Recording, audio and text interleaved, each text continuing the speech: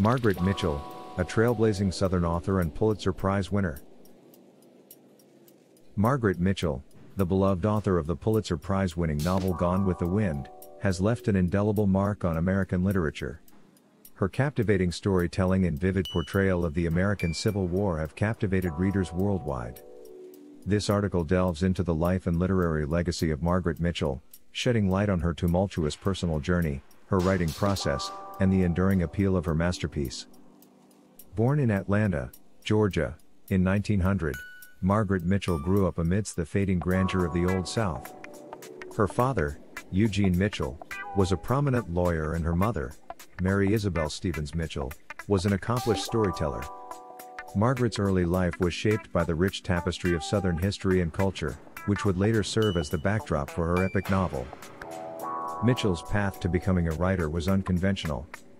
After graduating from Washington Seminary in Atlanta, she worked as a journalist for the Atlanta Journal. It was during this time that she began writing Gone with the Wind as a hobby.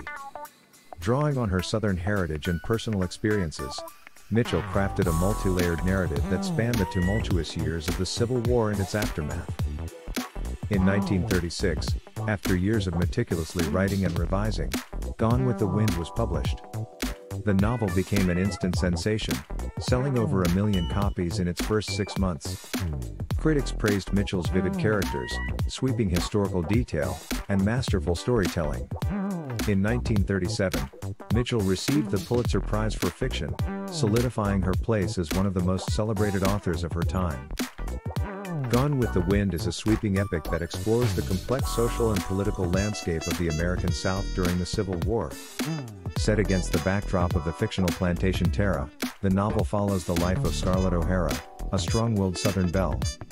Scarlett's journey from a spoiled young woman to a resilient survivor epitomizes the resilience and determination of the South during the war and Reconstruction. Mitchell's novel also offers a nuanced portrayal of the African American experience during the Civil War era. Through the character of Mammy, a former slave who remains fiercely devoted to the O'Hara family, Mitchell sheds light on the complex relationships between whites and blacks in the antebellum South. While Gone with the Wind brought Mitchell fame and critical acclaim, it also sparked controversy. Some critics accused Mitchell of perpetuating racial stereotypes and glorifying the antebellum South. However, Mitchell defended her work, arguing that it was a true depiction of the era and the people who lived through it. Despite the controversies surrounding Gone with the Wind, its literary significance cannot be denied. The novel has been translated into over 30 languages and has been adapted into several films and television productions, including the iconic 1939 movie starring Vivien Leigh and Clark Gable. Mitchell's untimely death in 1949, at the age of 49, cut short a promising literary career. She left behind a treasure trove of unpublished manuscripts, letters, and other materials, which offer valuable insights into her creative process and life. Margaret Mitchell's legacy extends far beyond her literary achievements. To delve deeper into the life and work of Margaret Mitchell, subscribe to our channel for exclusive insights, analysis, and tips on writing historical fiction.